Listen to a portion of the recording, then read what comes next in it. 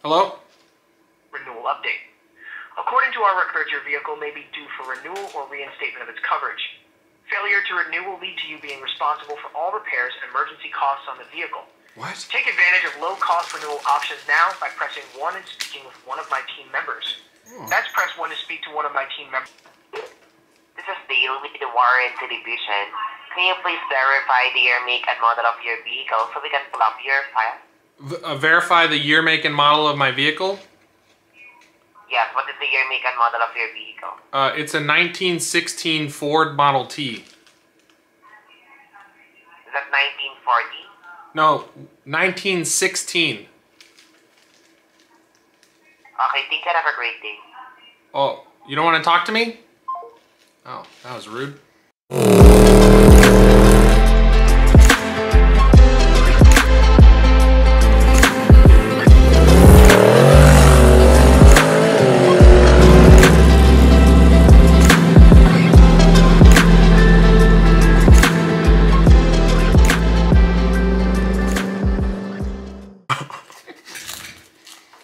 What's going on, guys? Welcome back. Sorry, I got rice cakes. There is a bunch of like, well, a bunch. There's like maybe like 40 or 50 new YouTube subscribers that you guys have subscribed to me in the last probably like 5-6 months or whatever that I haven't met. Hey, how's it going? My name's Connor. This is the Connor Guasti YouTube channel. It's a really tiny, it's just a really tiny garage. This is it, the whole thing right here. And I fumble through how to do all sorts of stuff on my car. A little bit about my car. It is twin turboed. They're twin 6766s from Precision. Holley intake manifold, built sleeved fast forward racing engines and Lee Tuning and Racing motor, tuned by Lee Tuning. It's on a FuelTech FT600, which is awesome. I really like it so far.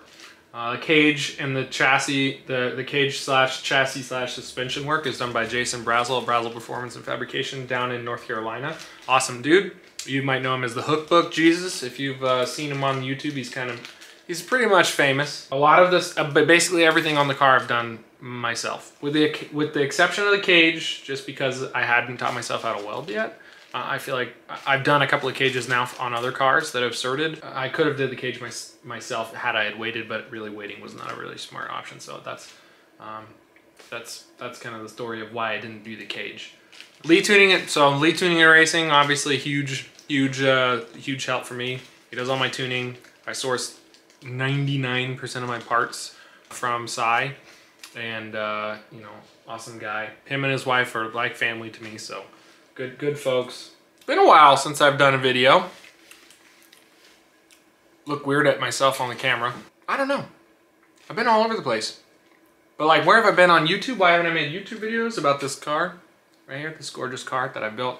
I think it kind of really boils down to two things. So we'll cover the one thing, which is kind of a reason, and then probably we'll talk about what the real reason is. So if I'm just being honest with you guys, if I can't be honest with you guys, then I guess who else am I gonna be honest with? Because you're probably the only people that'll understand this. I have built a car that is pretty quick and also kind of terrible to drive on the street. Kind of miserable. It's loud, it's bumpy, I have to wear earplugs. Seats are pretty uncomfortable. It doesn't have a heater or air conditioner anymore. Hey, don't say stuff like that about my car. It's a street car. The suspension, it feels like it's welded directly to your tailbone. It stinks, it gives you a headache. It drives you out like a raisin a little bit because of the exhaust coming into the window. All of this is, you know, kind of like, I'm not complaining about my car. All of that kind of goes to, I don't have a truck and a trailer, which means that I have to drive my car to the racetrack every single time that I go to the racetrack in it. Which is really the only place that the car should be, is at the racetrack, because if you know about the car, what's the point if it's not going to the racetrack? So I've spent a lot of time, effort, and money modifying this car, which really didn't leave a lot of money left over for things like a trailer or a truck. Hindsight, probably shouldn't have taken it this far without a truck or a trailer, but this is where we're at now. It is just part of it. I don't, you know, it is what it is. So that's kind of like the real reason of like, I'm at a point now where what's left to do with the car, and that's to go and drive it to the track. But I have to drive it 40 minutes to the racetrack one way, race it, beat the crap out of it, hope that it doesn't break, and then drive it home, which is cool and all. And I can do that, and I could go run, you know, bottom 8s, mid 8s, and it'd be fine. But like all you guys probably already know, like, what's the point in going and running times that you know that your car could easily do? That's not what you want to go do. You want to go faster and faster and faster. That's just the way that it is. And I don't really want to break it. That's another thing. I don't want to break it. For one, it would be a hassle to get it back to the house. And two, I don't want to break it because with the modifications that I've done to the car, I really don't know that I could, like, you know, reasonably afford to fix everything relatively quick. So in the back of my mind, I would rather just have this kick-ass car that runs and drives, and I can drive to the gym or the grocery store or to work every now and again when I want to, or to a car show or whatever, then take it to the racetrack, go beat on it and break it, and then now I don't have a car that runs for quite a while until I can, you know, save up enough cash to fix the stuff that I broke. So that's kind of like where we're at with the car. The other thing probably has something to do with it too, and that is that it's just kind of my personality type. I get like super into stuff, like way into stuff, and I want to learn everything that there is to know about it. Not to say that I know everything that there is to know about drag racing and fabricating and all that sort of stuff, because I don't. I just feel like I've learned, you know, a lot of stuff that I feel pretty confident in my abilities, and now it's like I'm trying to find other stuff that interests me. That's not to say that I don't have interest in the car. I do come out here and like tinker with it every now and again and do stuff, but it's really just not enough interest for me to like devote a whole afternoon or 2 afternoons, you know, or 3 afternoons depending on the video. It just is not enough interest for me to devote the, you know, the little time that I have off to doing this only in my free time. Now that I'm talking to the camera, I'm feeling particularly obliged to do like an oil change, or at least something. So maybe I'll do some sort of something. I'll try to do an edit or something, doing the oil change. We'll see how that goes though.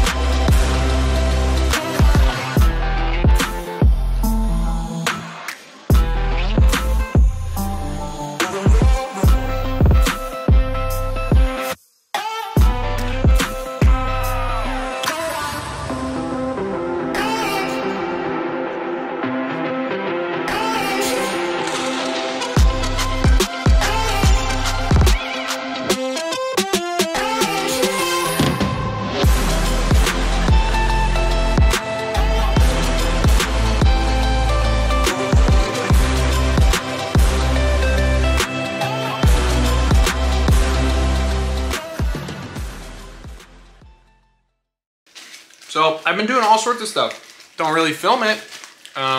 Ooh, I'll clip this in right here. So my buddies, Brandon and Miguel and I, there's the owners of Overton Productions, made this video. Just something that I've been having fun doing. So check this video out.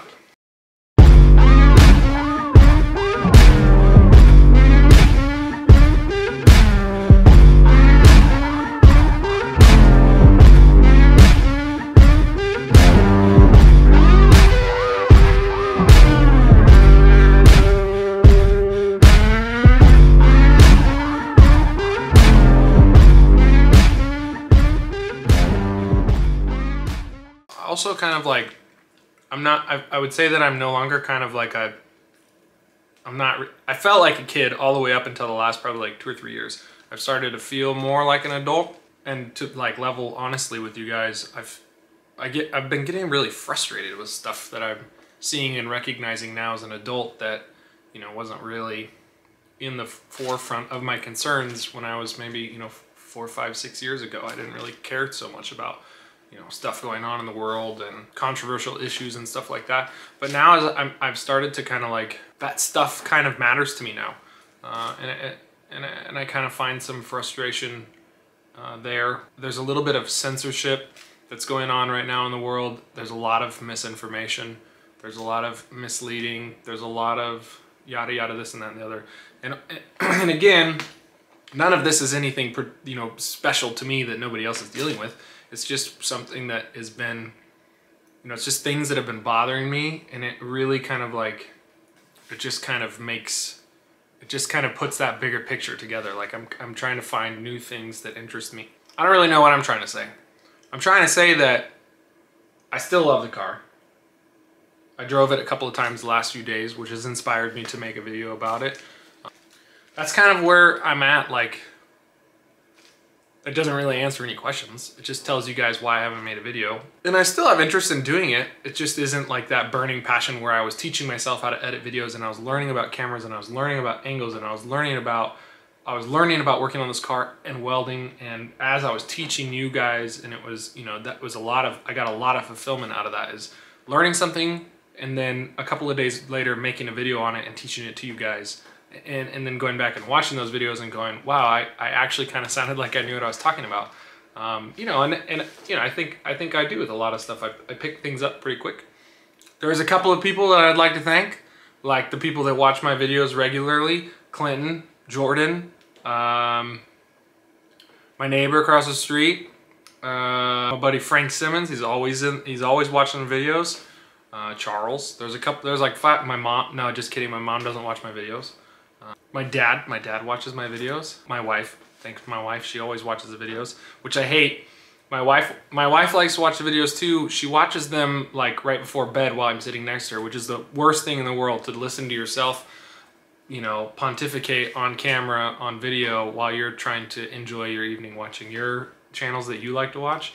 I hate listening to myself talk in the background, so I'll have to tell her, like, oh my, can you shut that off, please? And I'm probably in bed now listening to her watch this video, and I'm probably telling her right now, like, please turn it off for the love of God. All right, I think that'll probably wrap up today's video. Like always, comment, like, subscribe, and we'll see you on the next video.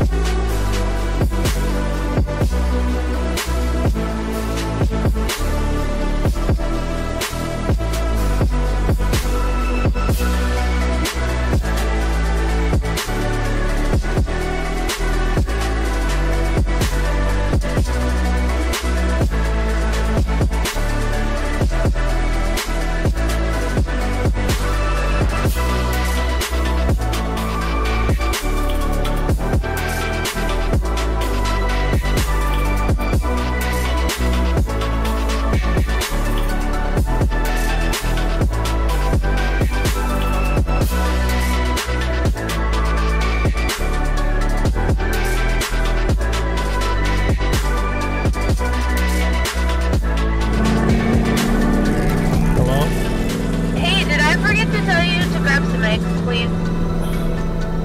Okay, I'll run back to the store. Okay, thank you.